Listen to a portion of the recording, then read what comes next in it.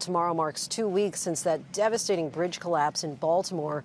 We remember those shocking images. The Francis Scott Key Bridge hit head-on by a cargo ship plummeting into the water, killing 6 construction workers and knocking out the livelihoods of generations of residents of Baltimore who rely on that harbor to get by.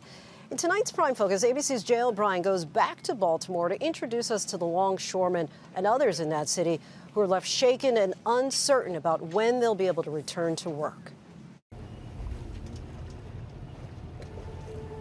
I've seen a lot of incidents that are large, but nothing like this. This is what you would classify as a precedent for the unprecedented. I have never seen a massive bridge close down a port. Commander Bill McKinstry has managed disasters for the United States Coast Guard for nearly 30 years. But what the people of Baltimore are now facing is a first, even for him. We're going to go completely around the whole thing. On the water, the sheer size of the task at hand for McKinstry and others becomes clear. What was once the Francis Scott Key Bridge is now thousands of tons of steel and concrete, blocking most of Baltimore's harbor off from the rest of the world.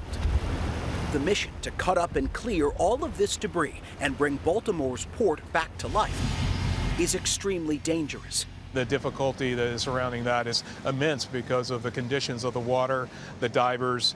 You might have a foot of visibility to be able to see. So it makes it very, very treacherous. Crews now in a race to remove the wreckage. The Army Corps of Engineers setting an ambitious goal of clearing a channel for smaller cargo ships by late April and reopening the entire port by the end of May. I mean, there are 8,000 jobs tied to this port. Absolutely.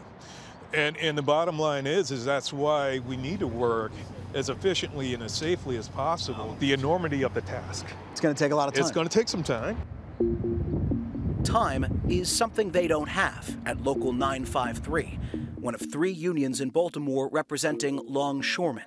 Most of them have already gone weeks without a paycheck and will stay out of work until cargo ships start coming and going again. These are different ships that were in the port of Baltimore. We found Dave Koenig in the dispatch chair, fielding calls from longshoremen asking for their next day's assignments. But openings are slim.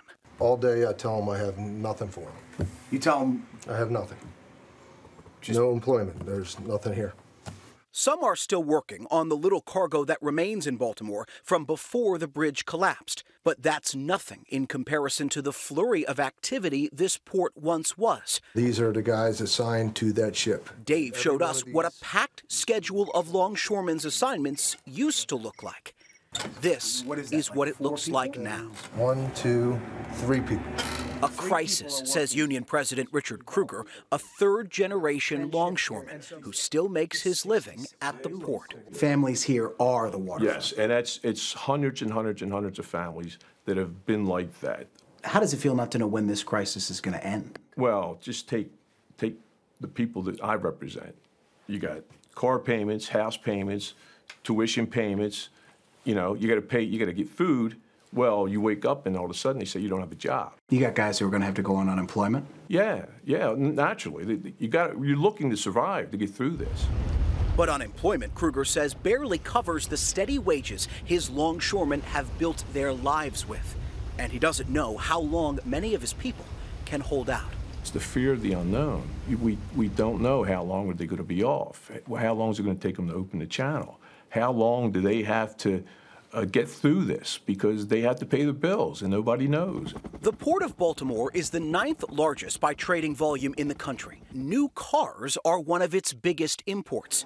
And it's Nick Olszewski's job to check the batteries of those cars before they're shipped to dealers across the country. But with no new shipments coming in, soon, he fears, he won't be needed. So what's going through there now? Nothing. Nothing at all. Nothing's coming in, nothing can go out. I know sooner or later it's probably going to affect me that I'll probably get laid off until they get that channel cleared. Some people, they work week to week. They're going to really be hurting. We met Nick at Herman's Bakery in Dundalk, Maryland, a neighborhood in what was once the shadow of the Key Bridge.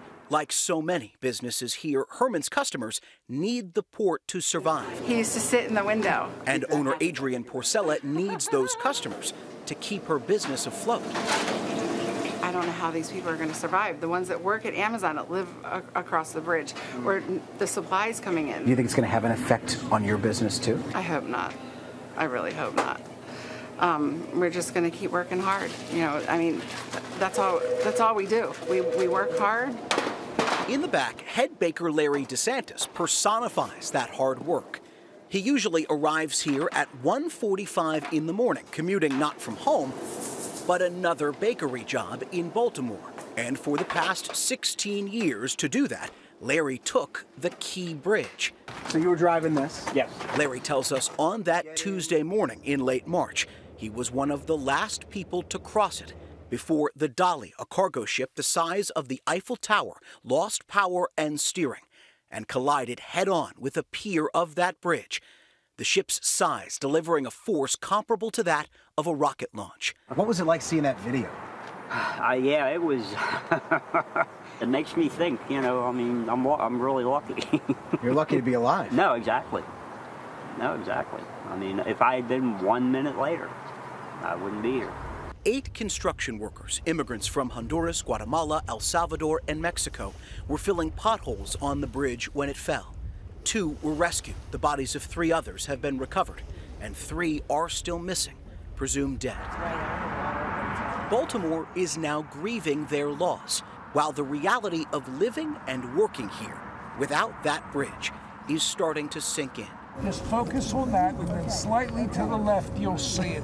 This is the closest so many Baltimoreans can now get to what was once described as a cathedral of American architectural prowess. Pulling over on the side of the highway, eyes squinting, phones outstretched to try to catch a glimpse of what remains of the gateway to their city. You're tearing up. Yeah, and I know it's hard. Why? It's Baltimore. We weren't ready to see it. It's different from seeing it on TV than seeing it in real life. Yeah. Right. Even though we're far away, you still feel it. Back up close is where that feeling of loss meets the hard reality of a mammoth cleanup effort that has no real end in sight. Folks here tell us this is a community that has seen tough times before, but they've always been able to pull through it with hard work. Work here is what makes all the difference. And it's work that's where so many Baltimoreans just want to return. It's who we are. It's what we do. We load and unload cargo vessels, and we're proud of it. We're stuck in the water here. We can't move. You're stuck in the water. Yeah, yeah. The truckers, the shippers, the warehouse workers, it's all of us. We're all in the same boat with this. All in the same boat there. Our thanks to Jay O'Brien for that. Hi, everyone. George Stephanopoulos here. Thanks for checking out the ABC News YouTube channel. If you'd like to get more videos, show highlights, and watch live event coverage, click on the right over here to subscribe to our channel. And don't forget to download the ABC News app for breaking news alerts. Thanks for watching.